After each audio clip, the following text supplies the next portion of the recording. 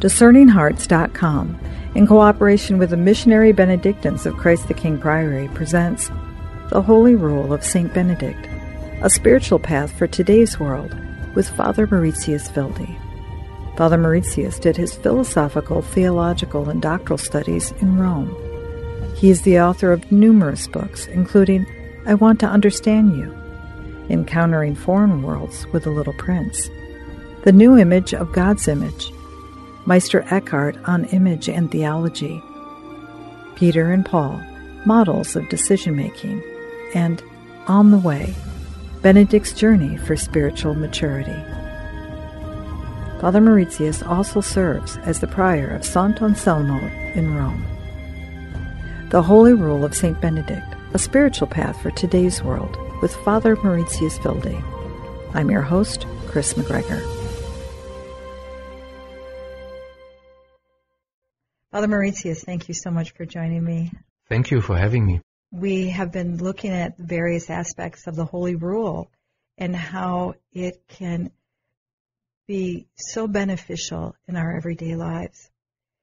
If there's one area in our life that I think we all struggle with in many ways, it's fear. Fear. And as you have brought forward for this particular episode, that we would talk of how the remedy for fear is love. Yes. Saint Benedict wanted to create a space to become loving people and to overcome fear. And this you can see again and again in his rule. The monastery is supposed to be a place where God leads us to become loving people. Let me just pick one example from chapter 7, which is on humility. St. Benedict says, "Now, therefore, after ascending all these steps of humility, the monk will quickly arrive at that perfect love of God, which casts out fear.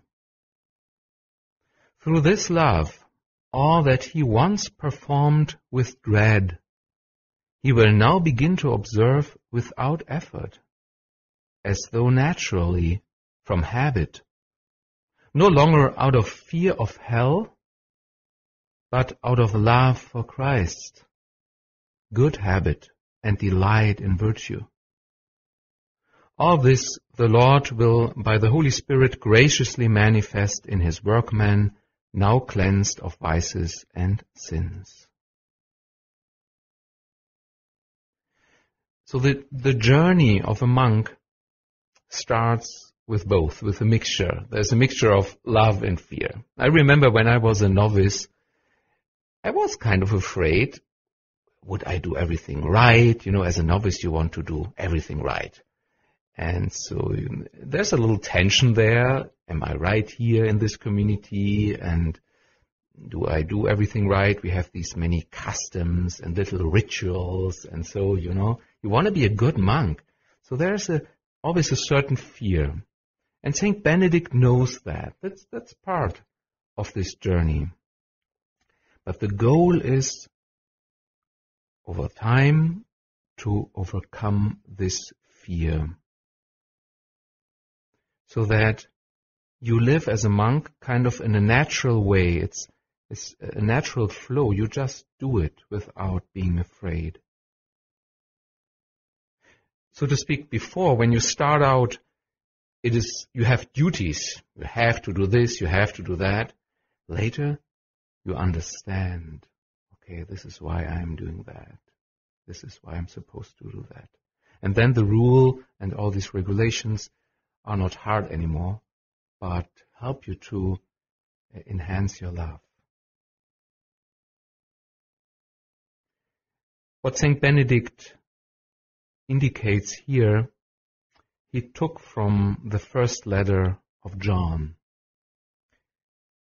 We read in chapter 4, verse 18, "There is no fear in love, but perfect love drives out fear, because fear has to do with punishment. The one who fears is not made perfect in love." It's interesting that both John the Evangelist and Benedict acknowledge that there is fear. Fear is part of our lives, is a part of humanity. Fear is natural.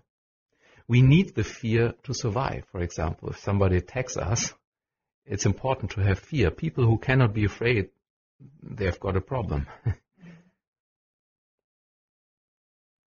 Another thing is, you are afraid of things or people who are bigger than you are because they have power over you. It's a natural thing that you fear people or things that are greater, bigger, huger than you are. And this is even true for God. So in a way, each of us fears God, at least a little bit, because you never know. He's so big, so great. He has so much power. Actually, he has all the power. What am I compared to him? This can cause a fear. On the other hand, fearing God means acknowledging him. So if I acknowledge, okay, there is somebody who is greater than I am, that brings me into the right connection to him. Even the Old Testament, for example, in the book of Sirach, we read, fullness of wisdom is fear of the Lord. So the fear of the Lord is a very common expression and term in the Old Testament and the New as well. So that's part of our relationship to God. It's this fear.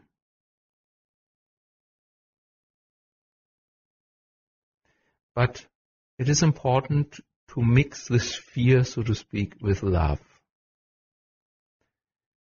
In a way, the best attitude towards God is not fear in the sense of panic or so, but fear like respect or courtesy.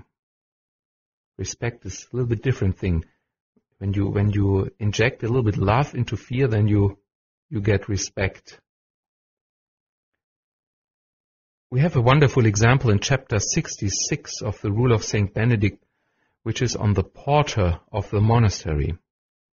As soon as anyone knocks or a poor man calls out, the porter replies, "Thanks be to God," or "Your blessing, please." Then, with all the gentleness that comes from the fear of God, he provides a prompt answer with the warmth of love. So here you have both. The porter should respond to this visitor, to this guest, to this poor man, whoever is coming, with fear of God. Interesting. He not only says he should love this guy, he should have fear of God, respect, and the warmth of love. Maybe too much love would be overwhelming, I don't know. It's important to have both. And finally, they are becoming one. They are not two different emotions anymore or so. They are one. It's fear with love and love with fear. You cannot separate it. They belong together. With love, you transform the fear. Another example, chapter 72 of the Rule, which is on the good zeal of the monks. To their fellow monks, the brothers show the pure love. To God, loving fear. To their abbot, unfeigned and humble love. Let them prefer nothing whatever to Christ, and may he bring us all together to everlasting life. Here again, we have these words, love and fear. So to the brothers and sisters, pure love. To God, loving fear. In a way, we can love God purely. I think we can, but there is still, because he's the greater, there's still this respect, and I guess it has to be there. And to the abbot, the brother should show a humble love and not a fake love, which is also interesting. Father Mauritius, fear often manifests itself in an emotion. It's something that can almost be something that the will cannot control. This love, in some ways, is an act of the will in the respect that I'm going to love my neighbor. I'm going to treat him as he should be treated, like Christ. I mean, that's what I've come to learn over our discussions about the rule. So is that the transformative? The fear is no longer something that is out of an emotion, out of control? This is very, you put it in wonderful words, what I wanted to say too. Both love and fear kind of start on an emotional level. It's an affection. So if you love without any control in a way, you get into problems. And the same is true with fear. If you just go with the fear, it's not good. So both have to be transformed and to be controlled. On the other hand, it is so hard to control that. It's almost impossible. As for fear, I would say, as for myself, the best way to control the fear is to offer it to God. And in this way to let it go and to let go control. So when I want to control my fear, it becomes even worse. Because I know I'm weak, And so I think this is a common knowledge that in the Holy Scriptures we find 365 times the word or the phrase, do not be afraid. So this is really a red thread in the Holy Scriptures and in the rule of Saint Benedict as well, that God encourages us not to be afraid. And the real reason why we can let go fear is because there is somebody who is greater than we are. You can see how you need the fear in a way. If you don't respect anybody, and if you don't respect God, who can help you out of fear, So I think the only way is to acknowledge the fear, not to be afraid of the fear. The bad thing is fear of fear. This is a vicious circle that ends in panic. And so in terms of how can I control my fear, in a way I can't. Let God control my fear. We'll return in just a moment to The Holy Rule of St. Benedict, a spiritual guide for today's world with Father Mauritius Wilde.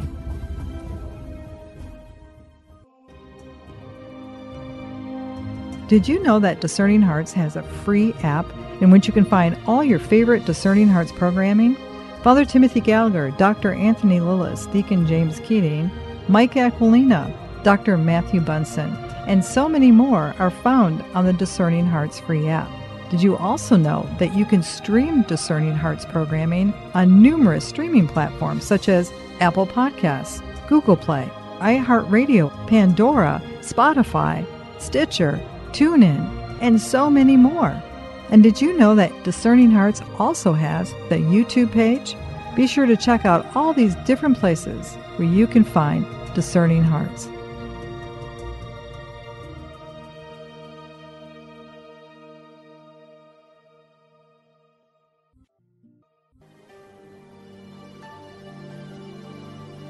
Glorious Saint Benedict, sublime model of virtue, pure vessel of God's grace, behold me humbly kneeling at your feet. I implore you in your loving kindness to pray for me before the throne of God. To you I have recourse in the dangers that daily surround me.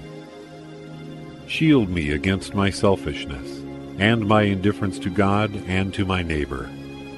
Inspire me to imitate you in all things. May your blessing be with me always, so that I may see and serve Christ in others and work for his kingdom.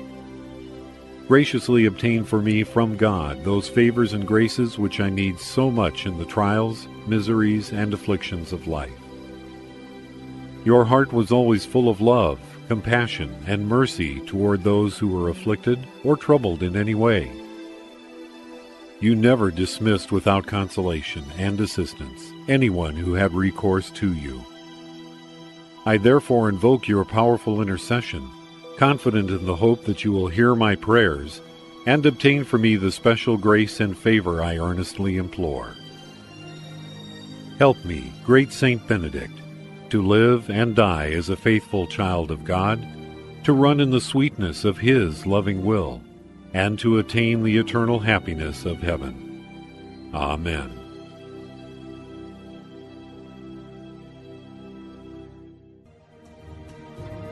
Hello, my name is Deacon Omar Gutierrez, and I want to ask you to support Discerning Hearts in a special way. We, Chris McGregor, the board, and I all know that not everyone listening can help financially.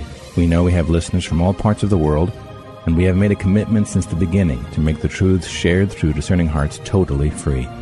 So while you may not be able to contribute financially, what you can do is certainly pray, but also give us positive reviews on whatever platform you use to listen to us. If it's iTunes, Android, Stitcher, Spotify, however it is that you get these podcasts, or if you're on YouTube and you like our videos, please give us a good rating and write a review. The more good ratings and reviews we get, the higher our profile, and the more listeners will discover us, listeners who may have the means to contribute in the future. Please consider rating us and writing a positive review today.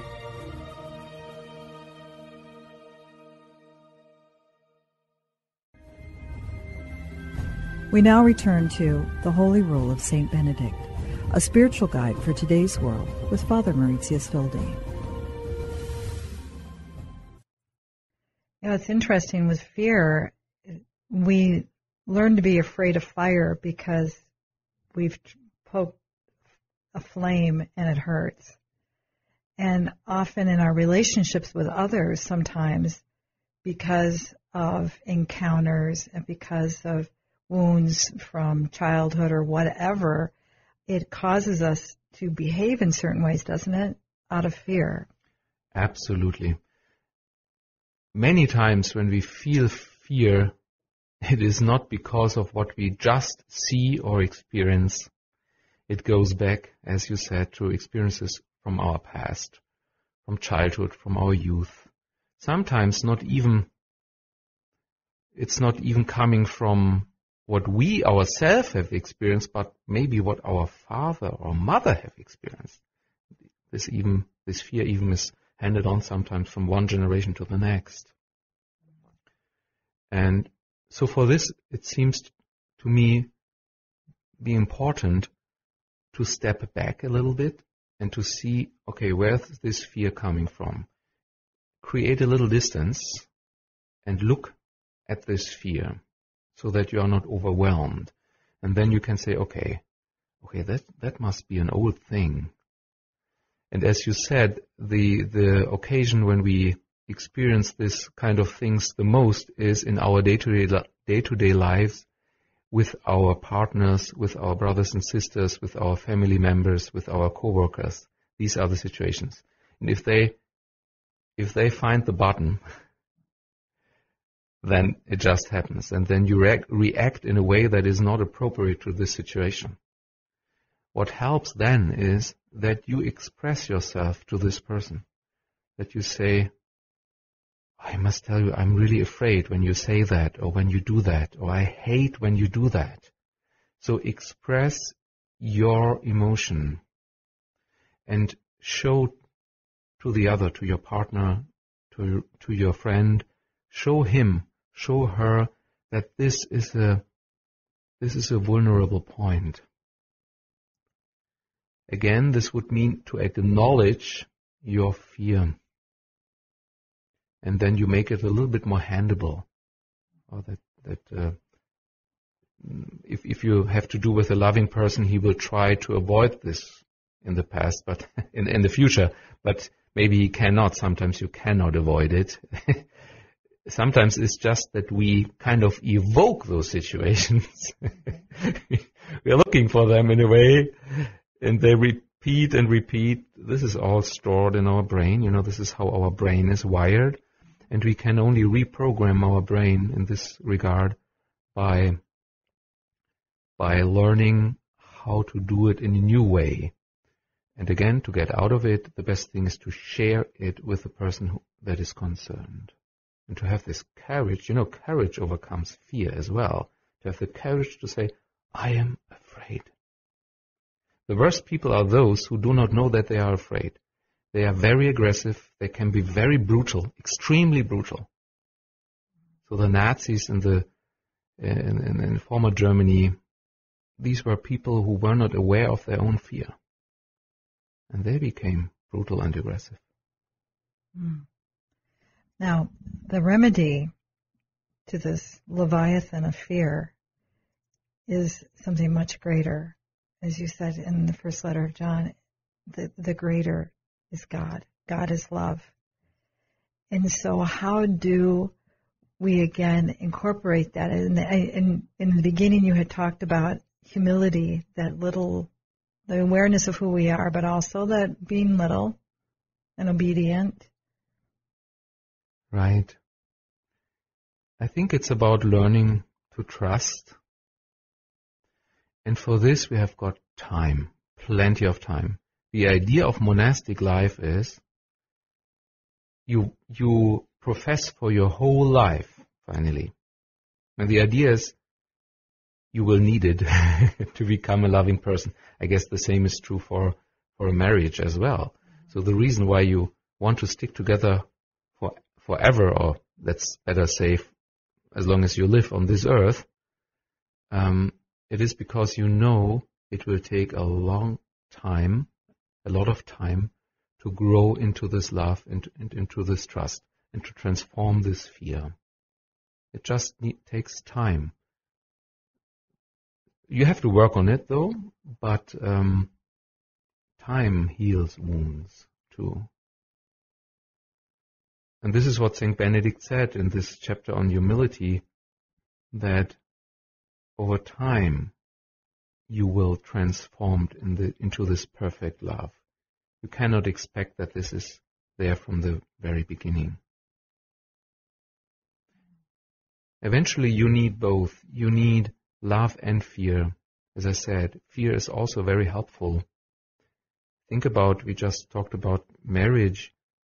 In the Catholic wedding vows, one formula says, I will love you and honor you all the days of my life.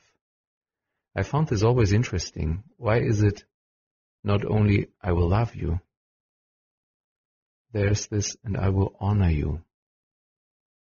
And this honor includes this respect. There is something greater in you, something from God that I have to respect and to honor, something that is greater than I am. I cannot only love it, sometimes it might frighten me, because you are so different.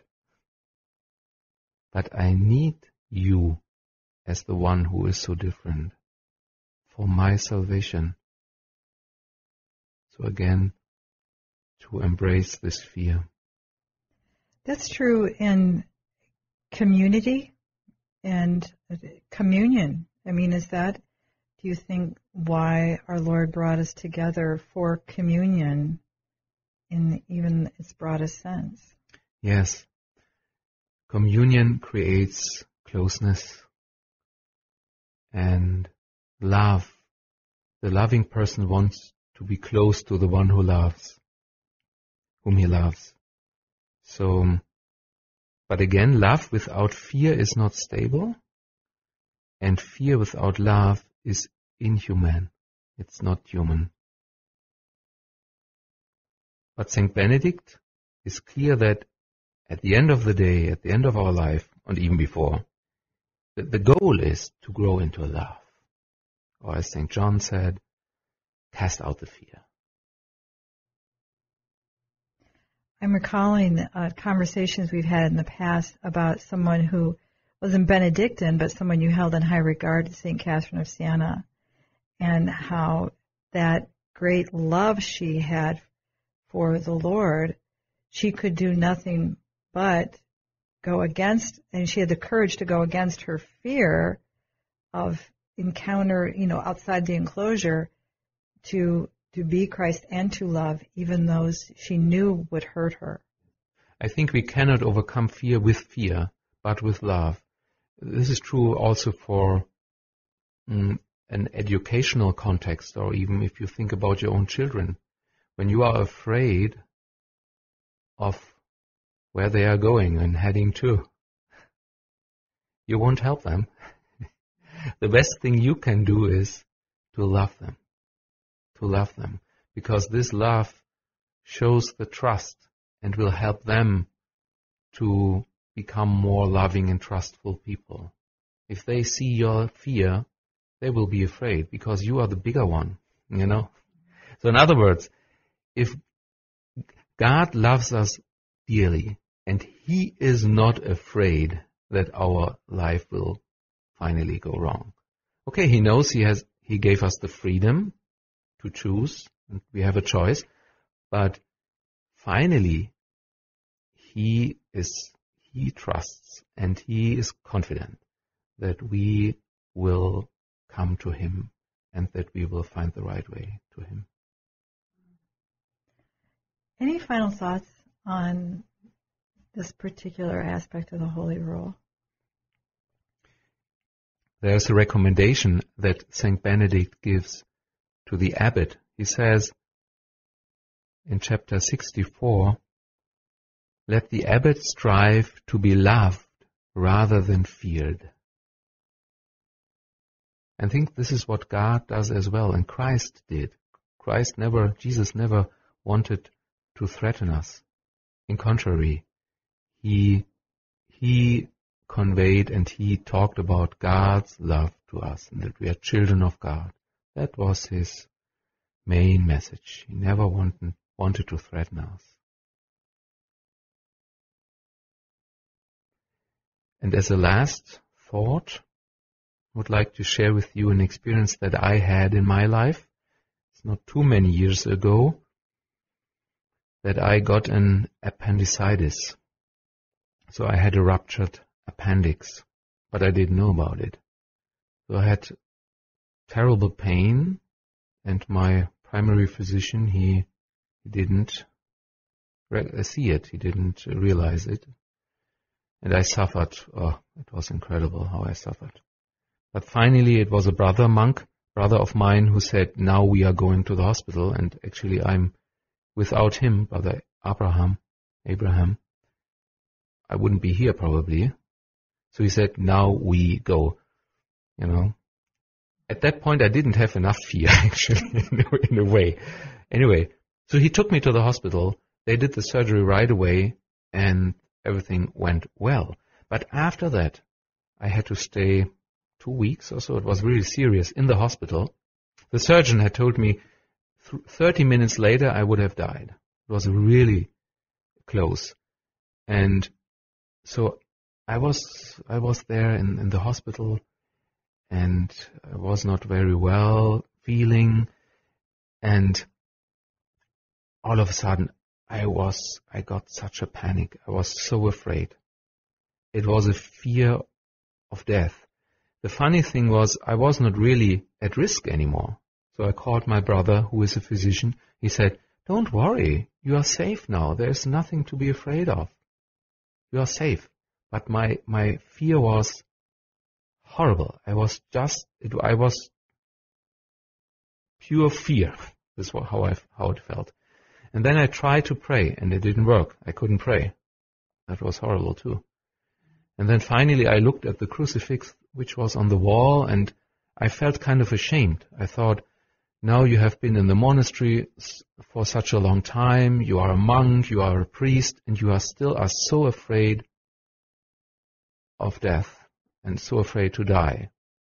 I was really ashamed because I thought I must have done something wrong that I cannot trust more. Where's this fear coming from? And then I heard the Lord saying, He said, "Oh, don't worry. It was much too early, way too early for you to die. So your fear is just right. Maybe in decades or so, I don't know, then I'm so full of love that I'm not afraid anymore to die. But at that time, it was okay that you are afraid. It is okay."